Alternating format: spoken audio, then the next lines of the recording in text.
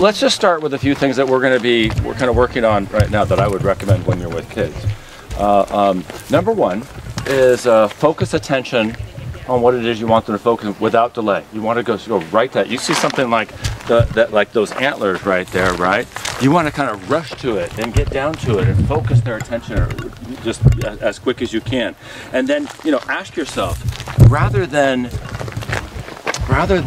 saying this is this and it does this and this does this and let's move on to the next thing, ask yourself inside, why is it I really like this? What is it about this that turns my passion on? And then it even is a nice thing to share, rather than say, this are antlers of a Colombian black-tailed deer, and they live here and da-da-da-da, to say, you know what I think is really cool about that? You want to know what my favorite thing is about that? That's a good way to start. What is it that you like about it that you can share? You're sharing your passion rather than just being a library kind of a thing, right? Because they're on that all day. They're on Google all day, right? They're spending 8 to 12 hours a day on a screen. How can you make that different? They'll never be able to have a machine replace that, right? And so I think it's really important today for us to distinguish nature by sharing our passion with them. So the way I would look at this is I would look at this and say, whoa, whoa, look what we got here. You know what I think is really cool about this? That when that was living, it had blood moving through it, and it was really full of velvet, and that is only on the males, and the males use it to show how strong they are. And then when the strongest ones have the biggest antlers, they're the ones that get to get married. All right? All that kind of stuff. Do you see what I mean? See how that is so different than antlers, kind of a thing, right? kind of the way we're kind of trained. That's what Google is, isn't it? Antlers. Right? In fact, now what they do, they have a thing where you just take a picture of it. It'll tell you, okay, move on. What's the next thing I can take a picture of, right? We really need to distinguish ourselves these days. That's the whole point of this thing here, in my opinion, so that they can see that there's a human and that there's life that they can't see and spend so much time on a screen. So that's kind of just sharing with you my philosophy, and that's what we'll be doing today. I'll be practicing that with you. Okay, so when I see something that I think is really cool, I'll share with you why I think it's really cool. And these are shed. These were usually shed. They have a little area right here where they break off here, and but these weren't. This particular deer died with them on, and so we can see part of the cranium there. And we could take a look at the fissures and all these different parts. And another cool thing about this, one of my favorite things, is that you don't often find antlers that have that aren't eaten by rodents, because this is how the rodents get their calcium. And how does that relate then to, are they getting any advantage from the rodents? Right? Is there any mutualism going on here? So, you know, how are they partitioning resources? This is the way that biologists think when they're out in the field, is how is all this stuff interrelating? And the way in which things interrelate is predator-prey, competition, symbiosis, living together, mutualism kinds of things, and of course, within the species, the whole reproductive cycles and all that, the seasonal cycles that are based by that, okay? So today, I'll be sharing with you not only what I can share with you about birds, but the naturalist perspective. How is it that we look things? How is it that we share those? What are the things that I've seen that have worked over the 3 or so decades that I've been doing this, okay? That sound good? Survived by knowing scat and tracks and that whole tracking things. There's something deep within us that's trackers in all of us. These are very popular amongst people and kids and naturalists these days. And so it turns out there's a whole crystal ball here. We see some seeds here that we see from some fruit that's part of this whole thing. Do you see this right here? See this little area? Do you see it's woven cords? When those cords are all woven and braided like that, you know it came from a mustelid or a skunk, all right? So some sort of a weasel, member of a weasel family here. And we can see that that's very likely. Now, because it's on a promontory like this, and because it's twisted like that, and because it has a lot of different things in it, it probably is skunk. Skunk love promontories. And if you see skunk scat on the trail, you can literally, I've been doing this for years, you can measure across the trail, and it's like they have a little ruler or something when they get out and poop. It's right exactly in the middle. I'm not kidding. It's actually uncanny.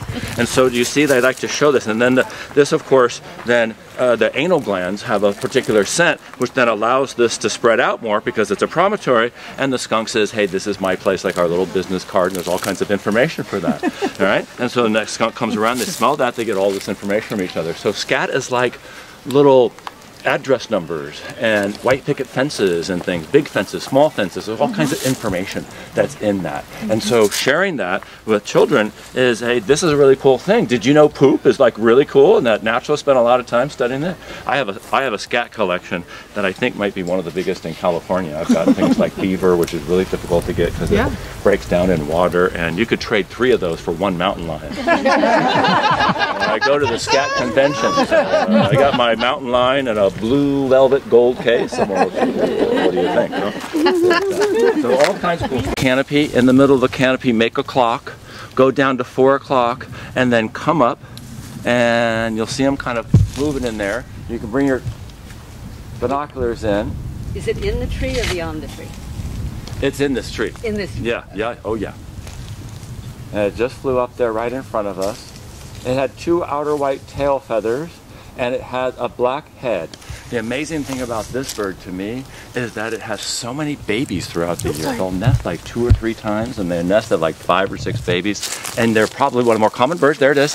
That's flying over across there. You can see it as it flies. It's flashing its 2 white outer tail feathers. Did anybody recognize that bird? Junco. Yeah. Did you see how I waited to talk its name? Rather than we usually just want to go to its name, all right? So what is it that was cool about that bird? How do we find it? Look what it's doing. Then, okay, maybe we can talk about its name. Because remember, they're trained to just get into names and that's it. So we don't want to leave names out. But if we downplay them, we'll bring nature in with them more. It's a hard thing to do because we're trained to just look at names. Yeah. So that bird stays low, right? That bird you won't see very high, except for the males when they're singing. They have a wonderful melodious sound. That's one of my favorite things about juncos. And another cool thing about juncos to me is their name. It's what they call the person that would decapitate people that had the black hood over its head, and they have a black hood. Well, the males do. And another thing that's really cool about them, we won't go too much because I know we're standing in the sun, but a really cool thing about them is that they have more subspecies than just about any other passerine. So if you look across a map of North America, you'll see all these little subspecies here. And if you look in the book, you'll see actually quite a few species that are a little yellow-eyed, and then there's this, you know, and so biologists saying whether they're a subspecies or agreeing whether they're a subspecies or a species has always been kind of contentious, so they go back and forth from species to subspecies, because remember, that stuff's just made up in our head. Right? I mean, we just those lines are artificial. They're for us to figure out. And so, juncos really mess with that. Are sparrow-like, yeah. And so he stopped his flapping when he went down a little bit, but then he went like that. So he was fluttering pretty fast. Yeah, okay. I wouldn't call him a glider. Feathers. Why do you suppose? Because birds that lie low, that are in open areas, need to let each other know where they are. And so it turns out that many gregarious birds that live out in open lands have white tail feathers, and that's how they keep together. They just are able to watch each other because that flashes, so it's easy. Yeah. And he was just doing push-ups. David told you all about why they do the push-ups, I'm sure, and why they're so prolific and ubiquitous. And they're quite diverse. Really cool. Yeah, what the kids call bluebellies. It has a V and it teeter-totters. Well, it can't do that very well. Or to be able to do that, the trade-off is that it's difficult for it to take off. And so if it's just eaten, it has to really fill itself, all right? And to take off, it would need wind, or to run really fast, or to run off a cliff, because it wouldn't be able to get that lift that it's needed. And so if it's eating something, and a predator comes up and wants to eat the vulture will accurately puke a spray of rotting flesh into the face. It's actually quite accurate. It's up to 9 feet. They're accurate right into the face, which of course will deter what's ever after them for a while. And it's light enough it can take off. My favorite thing. I volunteered at a bird rescue a few years back, and whenever you would catch them, you always kept them away from you. Yeah. I had one hit me once. I used to work for wild care. And considering what they eat. Yeah, and it's a stream and it's fast, and it's like you just don't even know it. And boy, does it smell. You think vomit smells? How about rotting flesh vomit? But anyway, you know, not many birds are able to experience, you know, chemicals, olfaction we call it, but they have an area of the brain that's larger for smell. And so they're able to find things that are putrefying by the smell. And they're not that good at eating things that are freshly dead. They have to wait a while. That's why they hang out those roadkills for a while. They have to wait for them to break down so they can get through it. In Africa, the vultures have special individual vultures that can open them up. And everybody's like, oh, the king is here. Thermals are not very wide. And so they need to be able to teeter within them, to stay within them. So here's the thing, up, up, up, up, up. Up, and they can do that all day without flapping because they're a feast or famine bird. They don't get to eat very often, so they really have to save energy. Another thing they do to save energy is they torp at night, and so that's why they're out there spread wing posture in the morning. They have special arteries at their rump that brings blood there, picks up the heat from the sun, goes to the rest of the body, and then they can warm up because they have to cool down. Most birds don't have to do that. So that's why they're all out there. Anybody ever seen them doing that? Yeah. There's tracks besides that. It's that Colombian black-tailed deer that we saw the antlers from there before. Is notice that this track is right on top of this track? Yep. Because when deer walk, they have to be quiet, and so they watch where they're walking for their front feet, and their hind feet automatically go where their front feet just went in. That's called a registration. So this way they can be anatomically quiet. They don't have to go, but like us, we would have to go, okay, is that going to hit right into where I just hit? You know, like that. They just walk that way. And predators too. So when you see registrations, you can tell a lot about what's going on. Whether they're trying to be quiet or whether they're trying to get away from something or whether they already noticed something. It's all kinds of information. So look at this. You see this here, and then you see here right under it. We call that a registration. So my point is that there's all this incredible information when you look at tracks. And so at the very least, we want to point out tracks and that there's all that information and maybe some examples if we have some. And direction of where the animal is going. You know? This one points. It makes a little heart, and the point of the heart is the way it's going here. And so you can see, so this is the hind foot, and this is the forefoot. And all kinds of stuff's going on. How it has the little Velcro things that are in there that keep it, and maybe you can get it just right. And probably this was on a breast or something like that. You can pass it around and maybe look at it with your scope, you know, and take a close look and just awe at an incredible feather. Yeah. Is that the sound? Good question. Yeah. What's that? That's the sound? Mm-hmm. Really piercing. We've got one in our yard. Yeah, it hangs around. And so, I had the same exact question. so what are they doing? Why are they doing that? For fun? This is my spot. That's My spot. That's my territory. This is my place. This is my place. This is my place. This is my place. And they'll do that a lot more as we move into the winter because they're going to start setting up all their territories now, and they're just getting done with nesting, and it's time to there we go. There we go. We've got a raptor way up there. And we can see it doesn't have a dihedral like the turkey vulture. And it also is very possibly where that sound was coming from. You can see. Yeah. Yeah. Yeah. Well, no, we got that one here, but oh, there we go. Oh, oh, we can see the guy making the sound right there. Look at that beautiful tail. That black and white tail. Yep. Look at them, back and forth. So these guys look like they're working out their territory right now, huh? Flying around, screaming. Both of them, both red-shouldered hawks. He doesn't show any red right now. Yeah, well, the red shoulder is not easy to tell in this kind of a situation. The red part of it is higher on the shoulder, isn't it? Yeah. You don't see it as easy if you're looking. It's very difficult to see when it's flying, but very easy to see when it's perched. But the best way to tell that, I would never use red shoulder. I would use that it's circling around and screaming, because none of the other birds do that. And also, do you see that black and white tail? No, none of the other birds have that are wide like that. Now the accipiters, the Cooper's hawk, they have tails that look kind of like that, but they're more brown and white, and they're long and narrow. So this belongs to a group of birds of prey we call buteos, and buteos have relatively short, stubby wings, and they have wide tails, and that's used for soaring. And these guys are the most unsoaring buteos we have. Yeah. Because he keeps flying. Accipiters, like the Cooper's hawk and the sharp-shinned hawk that we find in the forest, they have long tails and short stubby wings for maneuverability.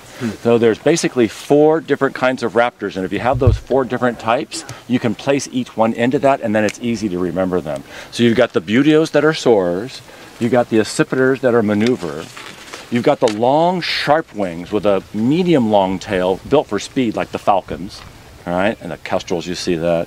And then you have the harriers, which are low patrol, and they have a facial disc to listen, and they teeter-totter really low, like our northern harrier used to be called a marsh hawk. Okay. Yeah, and so you can see most of these on your shirt. So here's a buteo, all right? Here's a falcon. See the sharp? See the wide? See the slotting? No slotting? See the no slotting? See the sharp? And right on the breast here is, no, just kidding. I meant of the bird. You can see that little that short stubby wings and long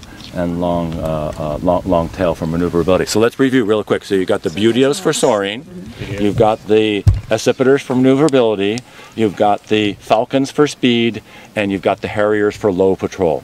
What do we call all of that we talked about back there? What are they doing? They are doing that. They are partitioning resources by their different shapes and their different ability to do what they need to do.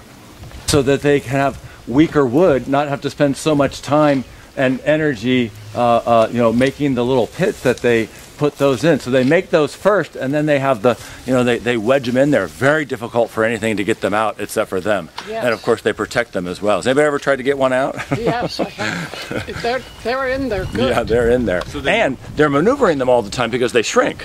Yes. So they eat insects during the summer, and then they eat the acorns in the winter? That's right. They're eating insects from mid-spring into about the end of fall. And then in the winter they have a place, because those, once it starts getting cold, those insects, it's hard for them to find them. Yeah. And also there are regional behavioral differences in acorn woodpeckers. The acorn woodpeckers that live down in Arizona don't tend to make granaries, for instance. Why? Warmer year round, and so they can rely on those insects. Now here's an interesting thing. How about our phoebe? We have an insect-eating flycatcher that lives year-round here. It's the only one.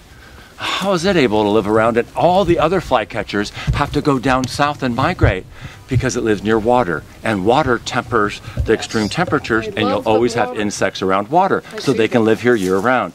So that's a great example of an exception. All flycatchers have to go down, except those guys, because they've been able to deal with it a different way. The forests, right? Blue jays live east of the Rockies, or does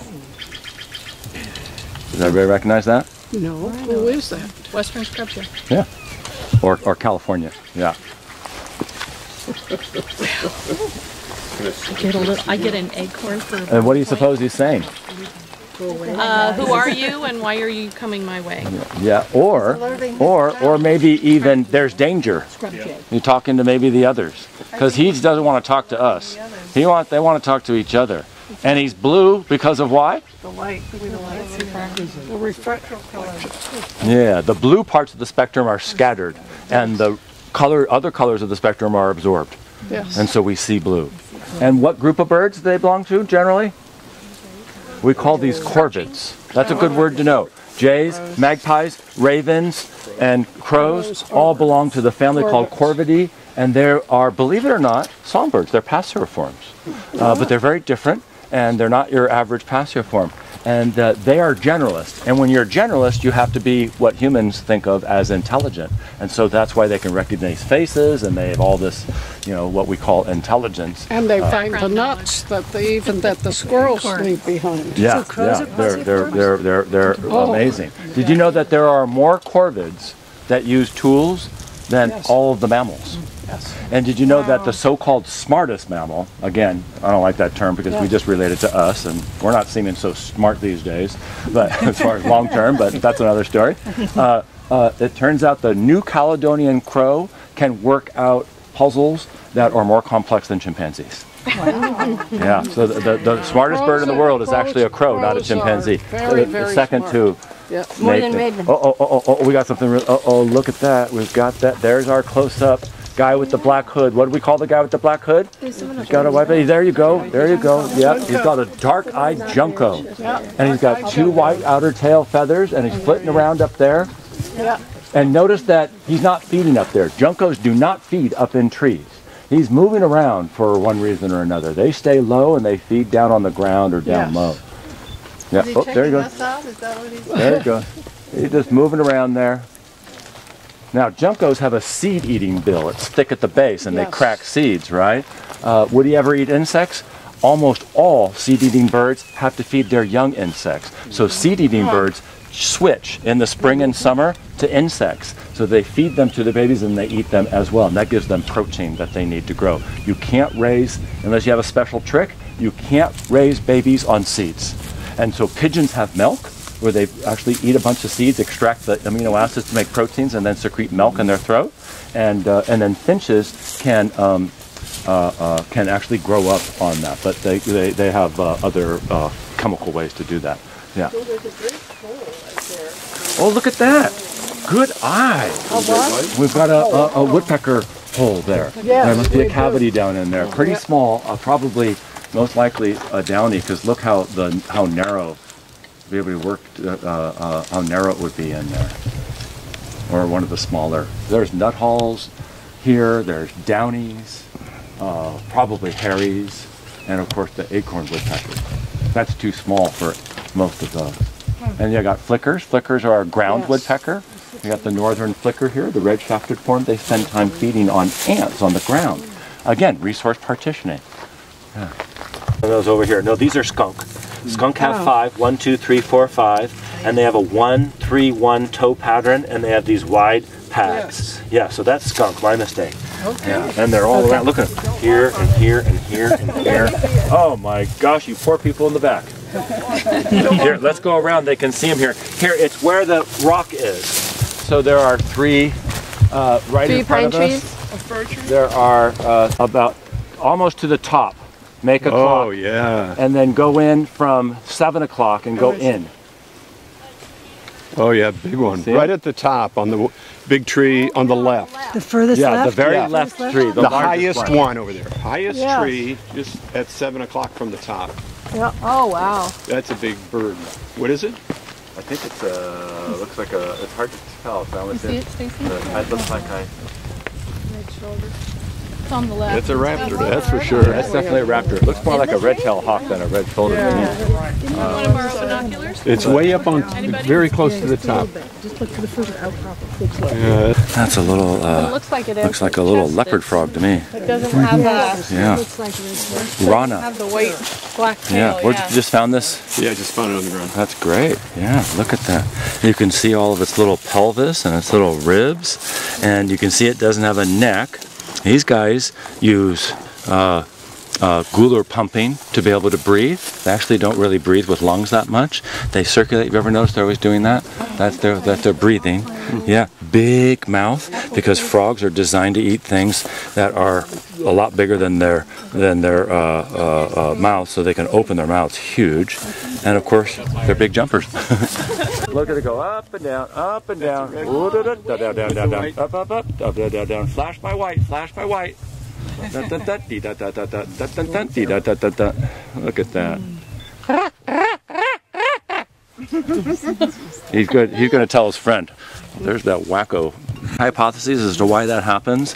The one that's most, I think, agreed upon is that it's worth risking your life a little bit to assure your predator is out of your nesting territory. You notice they only do it during nesting time. And an interesting thing about birds, did you know this? This is really a fascinating thing about birds. To save weight, male birds have only their testes. So let's say you're looking at maybe a jay, okay, and their testes, right, are only the left one gets larger in the spring for testosterone, so that's why they're not aggressive during much of the year, but they're only aggressive and will attack during the times around nesting because their testes grow 500 times bigger than in the winter. It's the size of a BB most of the year, but when it's time to be horny, that thing gets the size of a kidney bean. Yeah, and so you can always tell a horny bird, it flies a little to the left. Yeah, seriously, they don't have a right testes. It's like almost gone. So they just have a really small left one, and then when it's time to use it, it just grows. So that's a great weight-saving thing, isn't it? Yeah. Who needs balls if you don't need them, right? Looped cords in the scat. They have more homogeneous scat that has constrictions and tapers. See how this is classic skunk. And if you were to smell it, it's sweet. Skunk scat smells sweet. California buckeye, and it's summer deciduous. And so its strategy is just close up shop when it's too hot and dry. So they don't have to tap deep water. They don't have to do all the other things that these other trees are doing. And they can also save water so that they can have a new crop of leaves every year.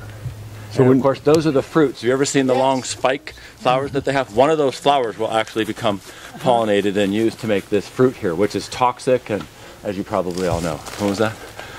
So they leaf out a lot earlier than other. That's right. Yeah. In fact, when I call them early tree with kids. The iridescence. All right. So the bending of light. Yeah. Look at that. So what do you think? Do you think this feather has the little barbules and the hamuli and all that? Remember the little hooks and the little flanges? This one does, but not here. Not there. That's the Yeah. And then same thing here. So this is for insulation, and then this is for protection. So different. One feather can actually have two different functions. Cool. Yeah. And so you can see the camber on this. So this is a primary, and when this is air's going through it like this, air's taking longer to get over here, shorter to go over here, and so this is what's creating the forward thrust. The secondaries are what's necessary for the lift, and they're doing that as a whole wing. But each one of the primaries is acting like a wing itself, but rather than this way, it's this way. And they just move that air through. So is the longer part and this shows that camber. Is the longer part the leading edge or the shorter part? The part of the vein is the smaller vein in this case, and that's because turkeys really are, or all the galliformes. They don't just fly around, right? They actually just they burst. Yeah, and that's why they don't have blood in their breasts like other birds. They have white meat, right? And that's so that blood is able to be forced into that area very quickly, and so they can just do a burst of flight. They don't fly around like other birds, right? And they also will fly in the tops of trees and roost at night. And so that works better with a wing like this because they're not flying for long periods of time. So they have so the leading, these are called veins. There's two veins, and then the rachis, the leading vein is almost gone. And look at that camber. You can see the camber we were talking about. Very cool. A mutualistic relationship between fungi and algae. And they've just found out recently yeasts are also in on this, so there's a threesome now. And of course, one's producing food, one's able to absorb nutrients from the air. This particular one, Ramalina, is particularly ubiquitous and common in areas where you can get fog some times of the year. Yeah, isn't that wonderful? And it goes like this, and then it's well, open like this when the wind goes down, and then this goes like this, and then that moves it forward. Wants to go.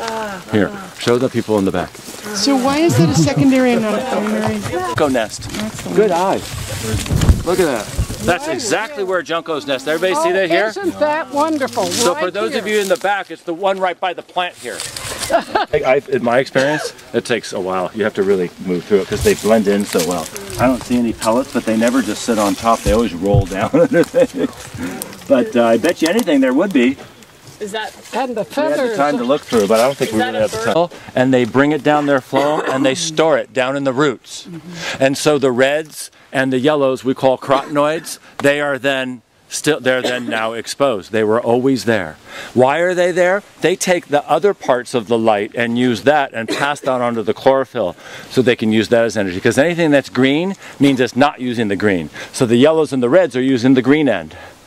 But that's what color is. Color is light garbage. It's what's not being used. Yes. From a small bird. Possibly a warbler. Kinglets don't nest here. well, they're like little helicopter wings. Yeah, like little helicopters. And so the seeds are in here. See where they were? Oh, yeah. So they're cracking that and taking all that out. Do you know what the name of this kind of fruit is called? The ones that You throw them up and they like that. They're winged Wind fruit. dispersal? They're called samaras. Samaras, and that's easy to remember because if you throw them up and the wind catches them, you won't see them until Samara. You two are going to be partners, and here's something for the two of you to look at. You two will be partners. An interesting way you can tell about what a bird eats, and that is by looking at something on the bird. So let's read the title of this worksheet. Ready? You can tell what they eat by their bills and their feet. What's a bill? If there was another word for bill, it's their beak, right? So let's look at the first bird, and let's read what that bird eats. Caterpillars, beetles, and crawling insects. Got it. Turn to your partner and see if you can figure out what is it about the beak or the feet that helps that bird find those particular items. Perching. Go ahead and talk to your partner. So that means it could find things from the true. And small beak. Okay, you guys agree? So that bird can use their beak like tweezers to pick up these crawling insects. Very good. Spear too. Or stabbing it. Yeah, good. Let's look at the second bird and talk to your partner. Oh, first let's read the food.